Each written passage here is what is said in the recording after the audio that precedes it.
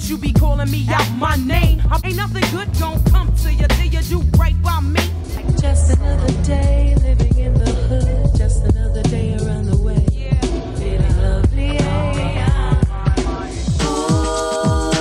ladies first, ladies first. A woman could bear you, break you, take you. Now it's time to rhyme. Can you relate to a sister? Well, it's the L.A., the T.I., the F.A.H.U.C.Y., the Q-double-E, and is the reason I must be myself. A little touch of ladies first. Before Lil' Kim, Missy Elliott, and Nicki Minaj, there was Queen Latifah, one of the founding females of hip-hop. Queen Latifah came up in the early days of the genre in the 1980s and rose to royal status at just 19 years old. Her debut album, All Hail the Queen, dropped in 1989. She was at the top of the game in the early 90s, and in 1993, her third album, Black Rain, became the first album by female rapper to go gold. Queen Latifah is the first female rapper to join the National Recording Registry with her debut album, All Hail the Queen. Her album showed rap could cross genres including reggae, hip-hop, house, and jazz, while also opening opportunities for other female rappers.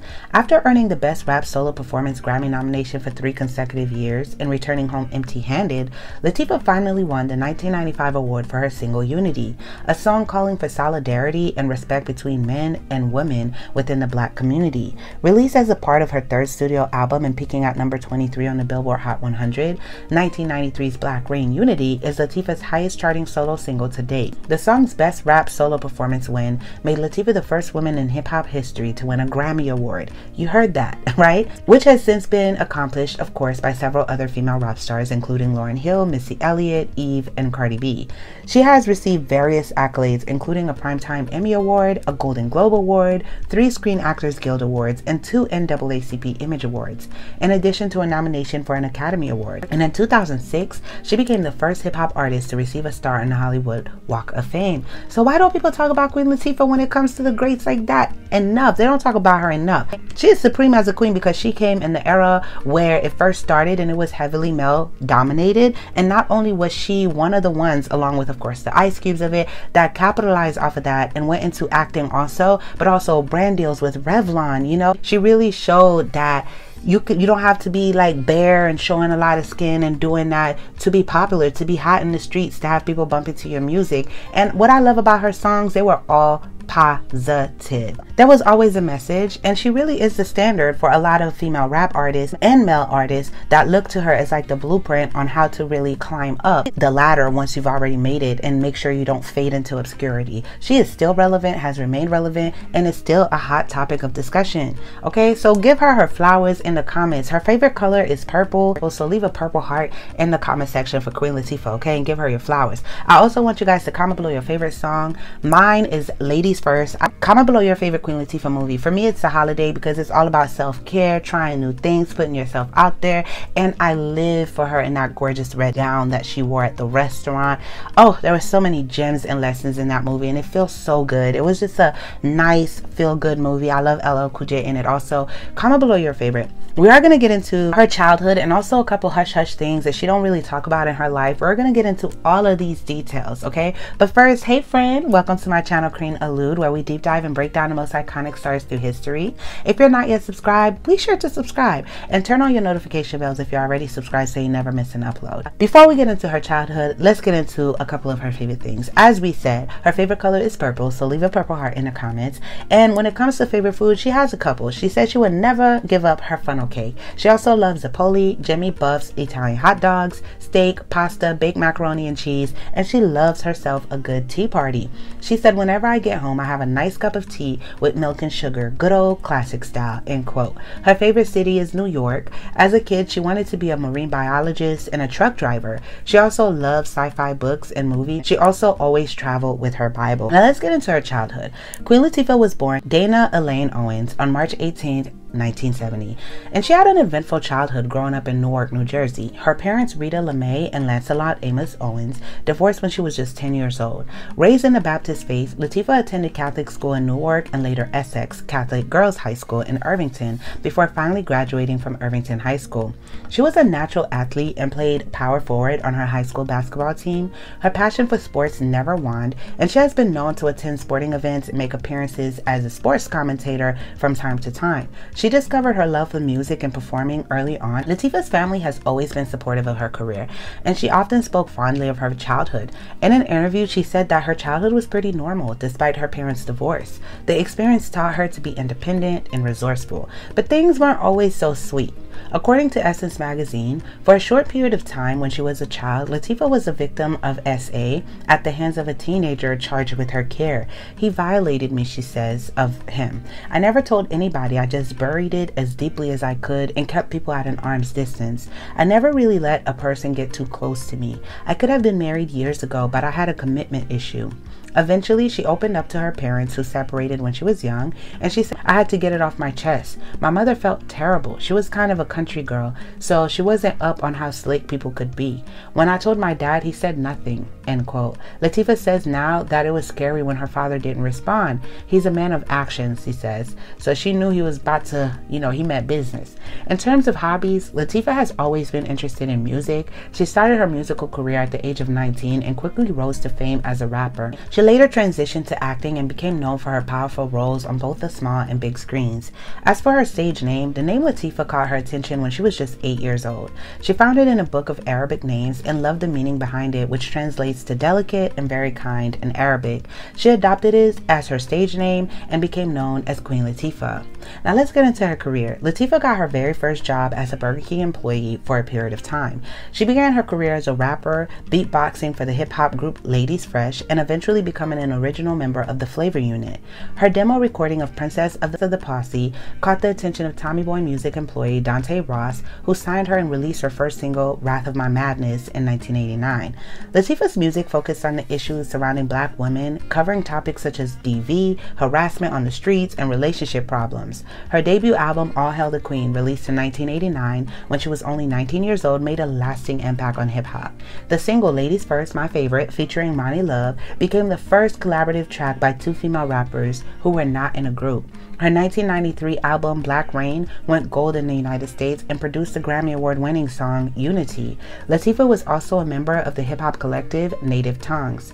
Latifah's film career began with supporting roles in the 1991 and 1992 films House Party 2, Juice, and Jungle Fever. She also appeared in 2 episodes of the second season of the NBC hit The Fresh Prince of Bel-Air, and as herself on a TV sitcom Hanging with Mr. Cooper in 1993. From 1993 to 1998, Latifah had a starring role on the Fox sitcom Living Single.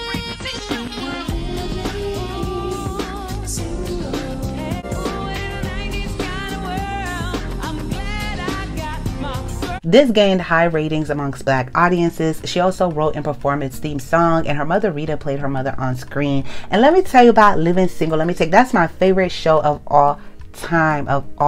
Y'all don't know how many times I watched that show that I got the lines memorized, the episodes memorized. Since I was a kid, it was 2 shows that taught me how to speak English. It was Seinfeld and it was Living Single. And now it's kind of like my comfort show at night. Everybody has that comfort show. It's right there with Abbott Elementary for me. They're just so comforting, so relaxing, and reminding you of the 90s, the good old time. Queen Latifah always reminded me of my older sister, just the energy, the vibe, and everything. And I just always liked her on screen. All the cast of Living Single. I'm gonna do videos for all of them. It's really, if you want to know what my favorite show is, it's Living Single.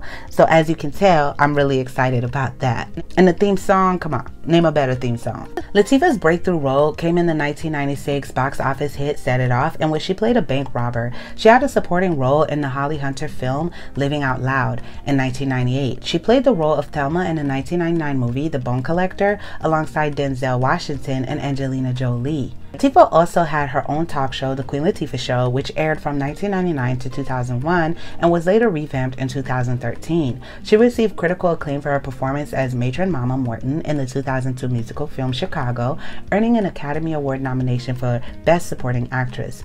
Along with the film The Secret Life of Bees, she presented the segment honoring film professionals who had died during 2008 and sang I'll Be Seeing You during the montage at the 81st Academy Award in 2009. Latifah also spoke at Michael Jackson's memorial service in Los Angeles. In addition to her film career, Latifah has continued to make music and released her fourth hip-hop album, Order in the Court, in 1998. She has received numerous accolades for her work, including a Candace Award from the National Coalition of 100 Black Women in 1992, a Grammy Award for Unity in 1995, and an honorary doctorate degree in Humane Letters from Delaware State University in 2011. And in 2014, she performed America the Beautiful at the Super Bowl with Carrie Underwood. Now, as far as scandals, come on, even the Queen has some scandals, right? Queen Latifah is known for her amazing talent and incredible achievements, but has also faced some of the most heartbreaking tragedies and challenges in life. One of the most devastating events that shook her world was the loss of her older brother, Lancelot Jr. In 1992, his life was taken in an accident involving a motorcycle that Latifah has purchased for him. The incident left her feeling lost, angry, and completely shattered. However, she found strength in the love and memories of her beloved brother, whom she held dear to her heart. Over the years, Latifah has spoken publicly about the loss of her brother, sharing how it has changed her life and shaped her as a person. And in 2006 interview, she revealed that she still wears the key to the motorcycle around her neck, which is visible in her performances and her sitcom Living Single. The key serves as a reminder of her brother, his love of motorcycles, and the bond they shared. In addition to the loss of her brother, Latifah was also a victim of a carjacking in 1995, which resulted in her boyfriend Sean Moon being shot. This was a traumatic event that caused her much pain and fear, but thankfully both she and her boyfriend survived the ordeal and were able to heal physically and emotionally with time. Moving forward, Latifah faced some legal issues, including a Mary Jane possession charge and a DUI charge in 1996 and 2002 respectively. These incidents may have tarnished her squeaky clean image, but she has always been upfront and honest about her past mistakes and how she has learned and grown from them.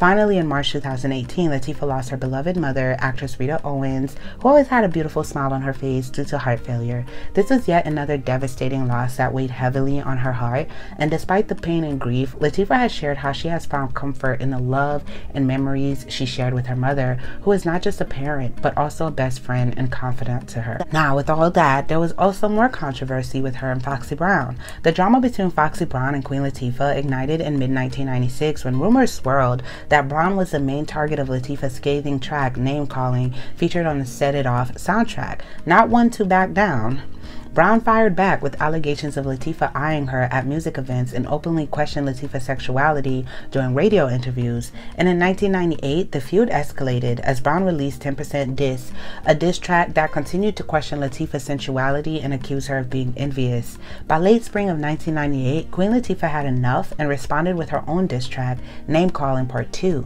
In the song, she called out Brown's overemphasis on sensual appeal, suggesting that skimpy outfits mask her lackluster rap skills. Unfazed, Foxy Brown clapped back with Talk to Me, poking fun at the ratings of Latifah's TV show while making remarks directed at Latifah and newcomer Queen Pen. The media loved the drama, and many declared Queen Latifah the victor of this lyrical showdown, and hip-hop magazine Ego Trip praised Latifah's Name Calling Part 2 as the winning track, stating that the ladies still first, a nod to Latifah's 1990 single Ladies First. Fortunately, by 2000, the two rap queens buried the hatchet, and to prove their truce was genuine, Foxy Brown performed her song Nana Be Like on the Queen Latifah show, and just like that, the rap world breathed a collective sigh of relief, okay? So the Queen since then has been unproblematic and hasn't beefed with anybody, okay? She's just happy living her life. Now let's talk about the interest in her private life, okay? Her personal life has always been a topic of curiosity, especially when it comes to her sensuality. Rumors have circulated for years about her sensuality, but the star has remained tight-lipped about her private affairs.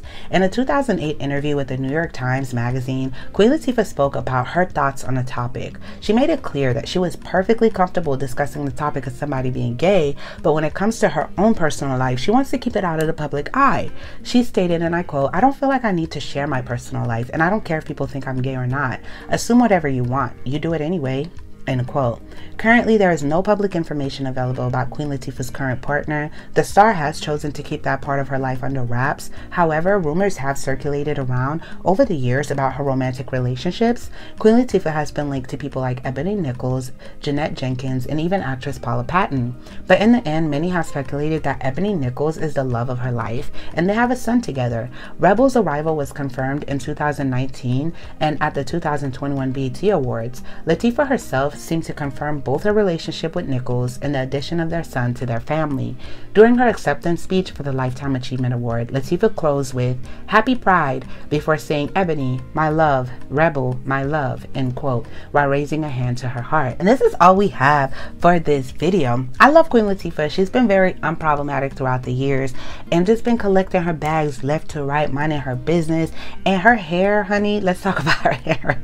I know I didn't do much of a beauty segment because she don't really talk about those things in interviews. She really keeps quiet, but her hair has been laid for decades, okay? She was always very well polished, very well put together and dressed, and really took great care of herself, and I love to see it. Comment below your thoughts. Who else would you guys like to see? I know y'all gonna request Lil' Kim and other likes of it. Comment below what 90s rappers, 80s rappers that you guys will want me to add to my list. Also, I don't want to do the newer girls just yet. Still, you know, getting their feet wet. Even Nicki Minaj, she's still in the game. She still have many more years to be in the game, so I want to see just how far they go before I start doing breakdowns for them, because I know sometimes you guys request younger people for me to do it. I'm like, I want to see what else they accomplish, you know. Let's give it some time. But comment below who else would you guys like to see. I love you guys so much. Thank you for tuning in. Until next time.